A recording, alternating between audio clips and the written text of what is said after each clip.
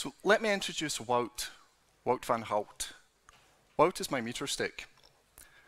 50 years ago, Wout would have been used as a formative feedback tool by teachers to if you didn't meet our expectations. Nowadays, I'm only using it to stop me from wandering about the stage, and there's a pointer, okay? And it's funny to think how our perception has evolved, how our norms have changed in 50 years. It used to be acceptable and commonplace to hit a child with a stick. Now it's illegal. So it makes me think, how have we evaluated our change over time? And how can we rethink the purpose of education for the 21st century and bring about meaningful change? So I'm Jordan White. I lead classes here in chemistry, career guidance and science, and I invite you on a little journey here. So why do we need to change it? That implies that it's broken. Does it need fixed? Well, if you look around the world, most of the world's leaders are educated people. And yet we have a world that is ravaged by war, climate disaster, and competition for depleting resources. Competition is part of the problem. Greed is not good. And COP26 happened recently in Glasgow, my part of the world, but the leaders ended up making COP stand for carry on procrastinating, and very little meaningful change happened. And that's because the actors in this meeting, they have too much to lose. They have vested interests in the status quo. So how can we produce people to meet the demands of today? Not by getting back to normal, not by doing things the way we did it before. Yeah, COVID was very bad and continues to be bad. It's been a disaster in many ways, but it's a wonderful opportunity for learning, a wonderful opportunity for reflection. It gave us license to do things in different ways and to reflect on our own practice. For example, I think about how I assess people now, and I ask myself, if I can't trust you to not cheat with a test, what does it say about what I'm asking you to do? Is it meaningful?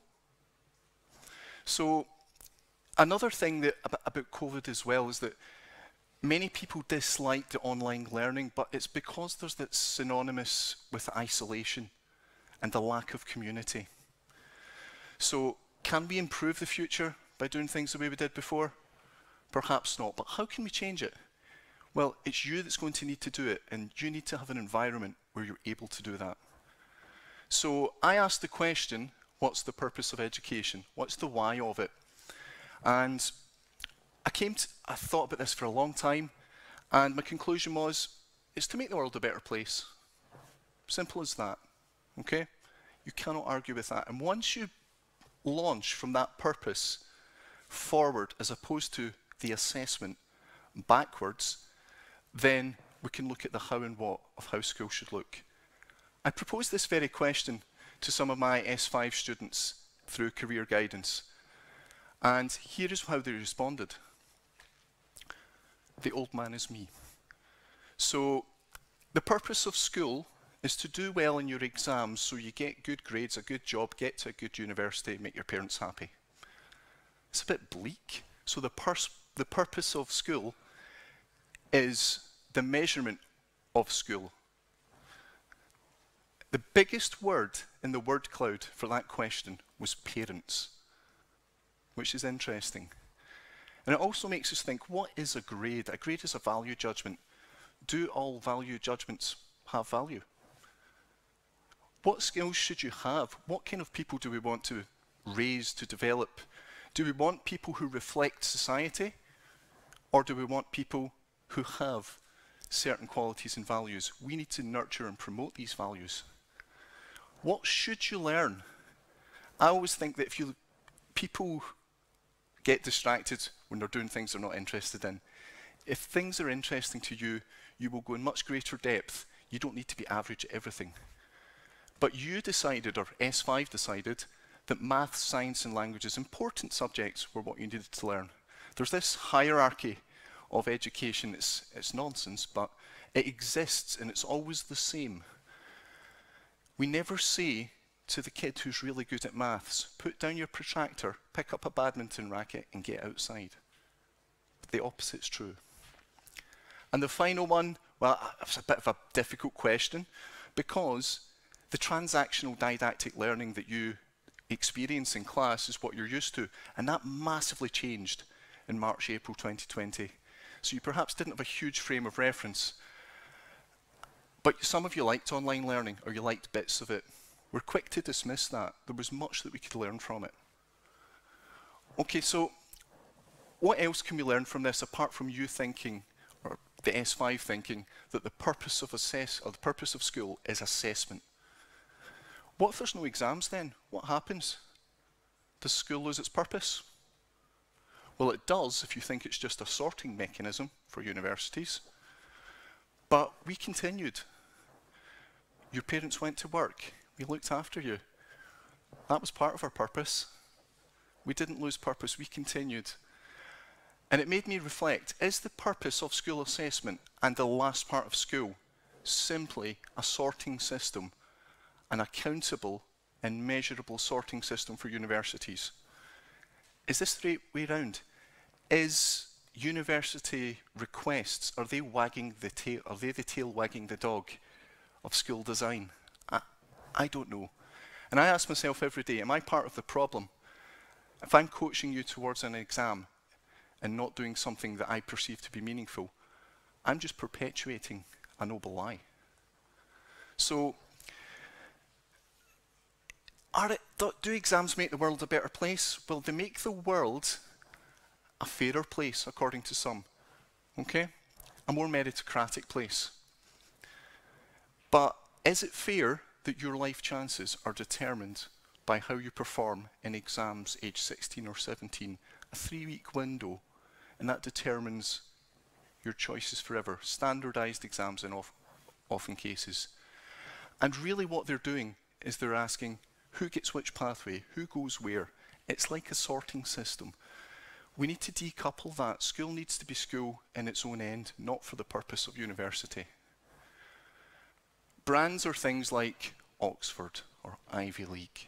Okay, they look good to other people. Okay, but they are just places. They're just learning institutions, like school. And you ask the question, are high-stakes exams? We want to promote lifelong learning, but if you've got a high-stakes exam, you have to cram for that exam. That's not lifelong learning. That's learning for a purpose and then forgetting about it. I don't know how many times I've done that in my life. I'm past that now, and I'm very grateful for it. But our school system continues to perpetuate it. Not just our school system, all school systems, most school systems. So why do we need fairness anyway? Well, it's because of the value.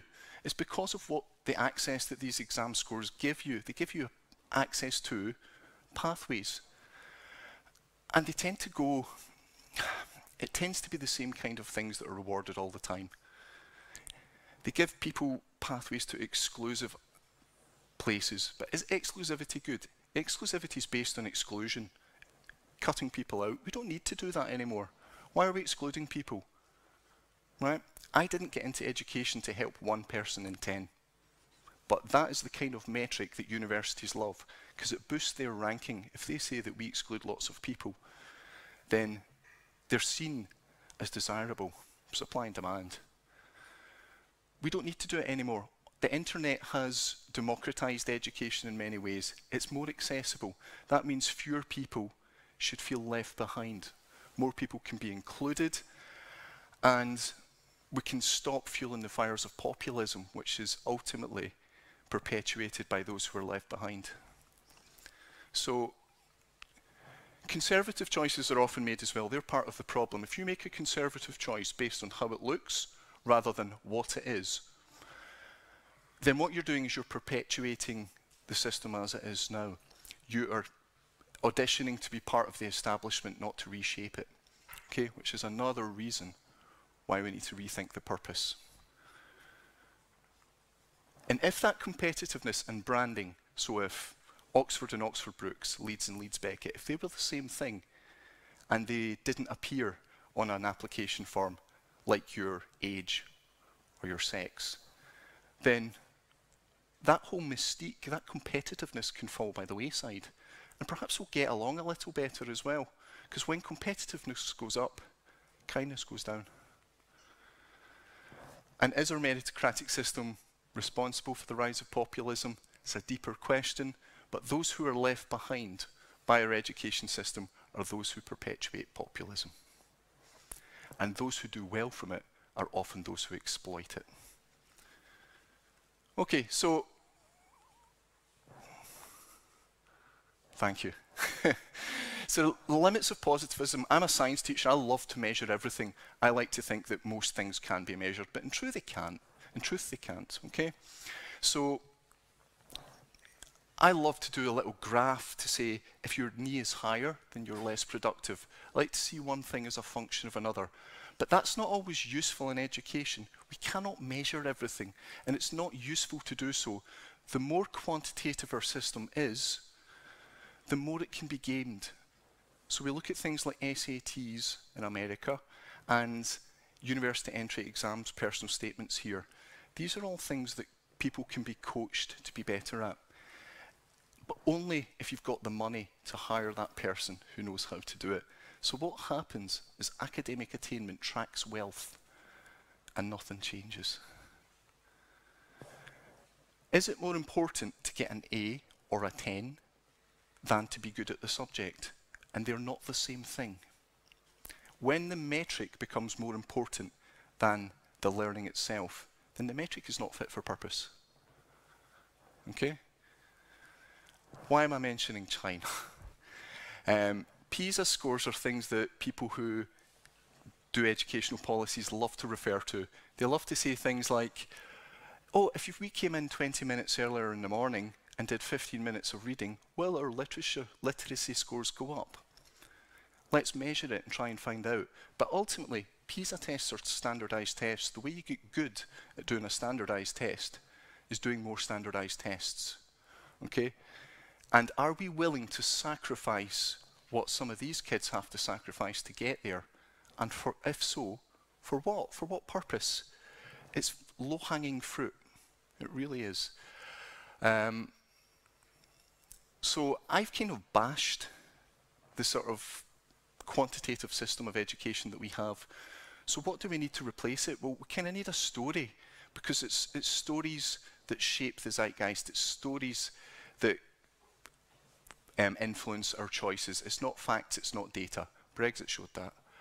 So let's base it on fundamental values. Collaboration over competition. Instead of competing with each other to see who gets the best grades, who gets whatever, then how about you work together? Creativity tends to be an emergent idea. It's something that comes through interaction. Solutions come from interaction. They don't come, as is often depicted, from the guy sitting in the corner in the dark and then the light bulb comes on. That's rare. It tends to be that ideas come from working together. And if we can work together, perhaps we'll fight a little less. Perhaps we should value what people are good at rather than measuring what their deficiencies are. That's pretty self-evident, but as competition and competitiveness goes up, these tend to go down. Okay? Every person for themselves. And personalised lifelong learning. There's a lot in that, in those three words. But basically, it's the fundamental idea that you can learn at your own pace, subjects that interest you. Some people can go a lot faster than the treadmill. Others need it to slow down a little. So, do we measure these things? Are these, we can't do an exam in kindness. I've got a 7 for kindness, sir. Well, how can I get an 8? Well, that's not particularly helpful. It's not a useful metric. But we can develop it, we can nurture it. Sorry. When you look at plans for schools, they quite often are in boxes, rectangles, tables. And it's like a machine. And if it's not in rectangles, it tends to be a useless graphic. So learning's more like a dance between people than a machine. You are not cogs, you're not gears. So perhaps we need to think about how we design school in that way, as opposed to engineering defined outcomes as opposed to open questions. Because those defined outcomes, they act as more of a ceiling than a floor for your ability. And wouldn't it be nice if there was a story that was told about you at the end of school and not just a number? So are all metrics useful? Sometimes they're really not. If I want to go and buy a new car, I might want something that's comfortable. I don't care how fast it goes if I drive in the town, right? So why would I choose it based on its top speed? So that other people know that I've got a fast car? So what should you learn when you're in school? This, I think we should ask you, because a few years ago, lots of you left the school and went and walked in the streets, and you said that we weren't teaching you enough about climate change, and we weren't listening to your demands. And I'll be honest, I felt very uncomfortable as the person saying, no, you should come to school and not take part in this enormous activity of citizenship education. You should learn about it in a classroom. So what we should do is we should really be designing this with you, not for you. Okay, you should be responsible for what you learn. And then you're an actor in your own learning. You're not just a recipient. Okay? What about subjects then? Oh, if we're going to learn about climate change, who'll teach me it? Will it be the science teacher? Will it be the economics, the geography teacher? Who'll do it? Well, what are subjects anyway? Right? They're lines drawn in the sand that the winds of time will blow away. Right? The only reason we have subjects is because we need to be able to teach you content that we're experts in. But to be honest, this knowledge and content is easily accessible now. Knowledge is now pretty cheap. So what about the teachers? Teachers are uncomfortable teaching you things that they don't know a lot about, but we don't need to know more than you. In fact, if you take someone like Cristiano Ronaldo, Jose Mourinho was his coach. Jose Mourinho's never been a professional footballer, yet he was able to coach a guy who was arguably one of the best players in the world, because he was able to tell him how he could improve. And that's how I see our role, is to help you improve. It's not to know more than you. I think it's brilliant if you know more than me, frankly. So you need to be part of the design, part of the idea. But you should work with us. It shouldn't be a rebellion. It shouldn't be either or. Perhaps we should collaborate and do this together. So on to the last part then. The last thing I want to say is if we can change, if we can keep purpose at the forefront and do as we like in schools, then there needs to be a decoupling from assessment and university entry. Now, some people will say, but if you couple the university entry with the assessment, that means that gets rid of corruption, because then you're based on a number, and it gives people who come from poorer backgrounds an escape route. Our society shouldn't be predicated on escape for a start, right? But there must be a better way of doing it, and the discussion has to be had. And instead of justifying our position, defending our inertia, we need to accept our fallibility, recognize flaws within the secondary to university transition, and base it on values. We need people who can make changes, not perpetuate the current system. All right?